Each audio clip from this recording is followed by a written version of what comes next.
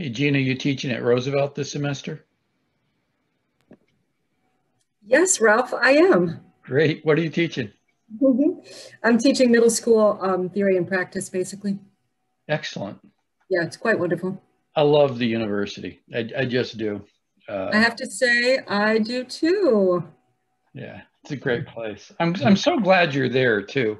You fit in so well with the university's philosophy and mission, right? I mean, it's all social justice all day, every day. I get to talk about all the things I love all the time. All day, every day. All day in the day gig, all night in my night classes. When I'm here, like, I mean, really, I'm living the life over here. Yeah, I always flip out the kids that take my master's class on fiscal policy and public budgets when the first three or four classes are devoted to philosophy of social justice and how you organize society. We don't talk about one, budgetary item. They're like, oh man, Professor Martiri, this is a really weird way to teach a budget. It's part of everything, right?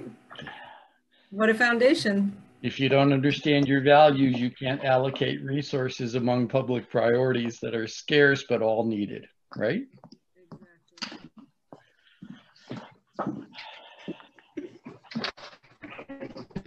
Exactly. Just so you guys know, you're on the mic in the auditorium.